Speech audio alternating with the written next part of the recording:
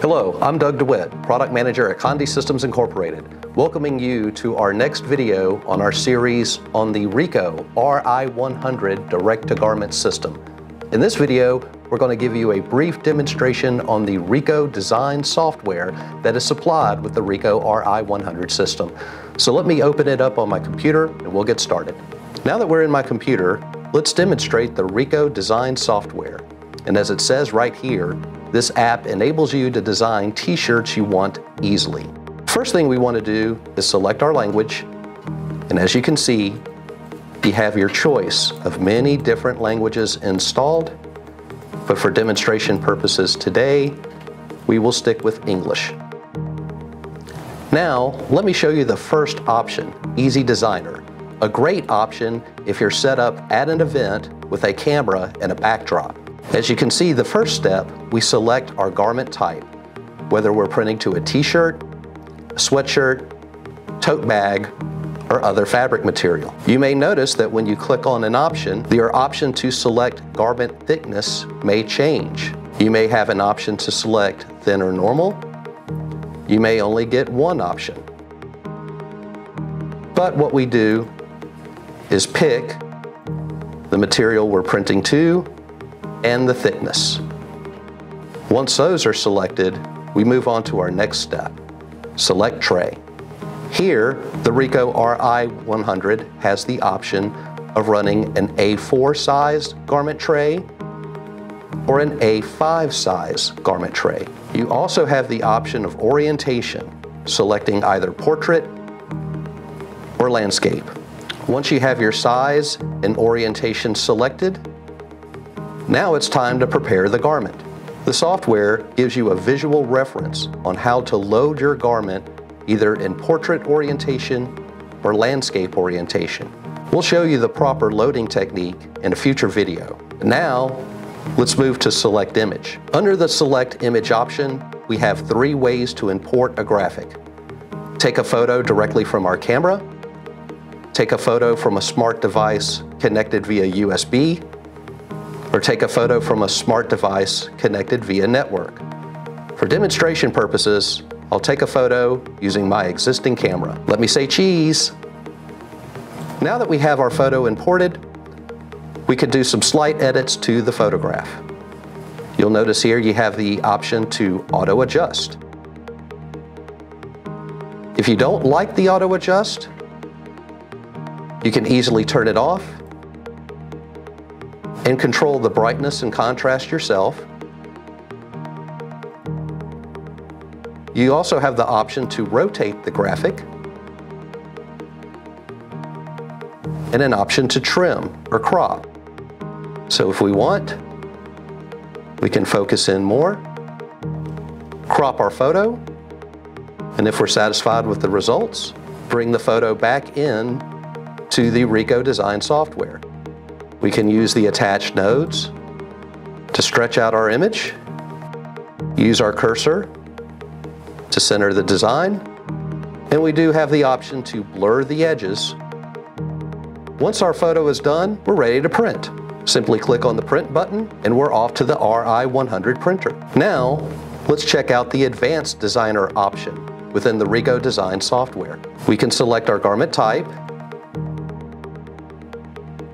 and select the garment thickness with an option of thin, normal, or thick. So let's select our garment type, select our thickness, and select the size of our garment tray. Remember, we have the option of an A4 garment tray or an A5 with an orientation of portrait or landscape. Once we have our garment type and size selected, we move on to the editing section. Again, we can take a photo tied directly to a computer camera, or we can import an image. When we select Import Image, we have the option of pulling from the computer, from a smart device connected through USB, or a smart device connected through a network. For demonstration purposes, I'll pull a graphic from my computer. Let's move to Select Image and find the graphic we wish to manipulate. You'll notice here, file formats accepted, JPEG, and PNG. Let's open this file.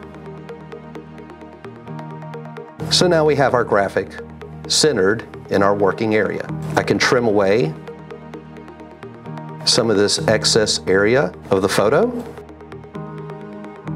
by grabbing the nodes, bringing into a line, clicking on the crop button, and if I'm satisfied with the results, click OK. So now I've got more graphic to work with.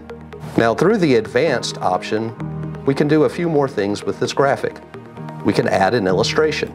You'll notice you have your option of many preloaded designs that you can select and apply to your original graphic. I'm going to go with the train because I think Casey here likes trains. As you can see, we can use the nodes to shrink or expand our illustration. While our illustration is selected, we can adjust the brightness and the contrast of our illustration. Let me size and move, click off of it, and put it right there. We can add additional artwork, which are single color designs. I'll select this frame here, bring it here so I can show you. We can change the color of that frame. We can change the properties by selecting a node and dragging, like so. We can add a frame by selecting the frame option, and the RICOH Design Software comes with many neat preloaded frames. Some of these frames will have a transparent background, others may have a white background, and you can turn the frame option off. You have a drawing option where you can select your color, your pen thickness, and your pen transparency so that we can add a personal touch to our design, which can be scaled, like so. We also have a text option where we can work with preloaded fonts within the RICOH Design Software. Show you the options here. We can select our font color, and we can type. I'll select the text option again.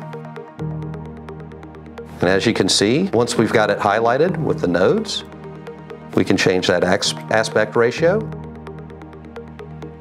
as I'm demonstrating here.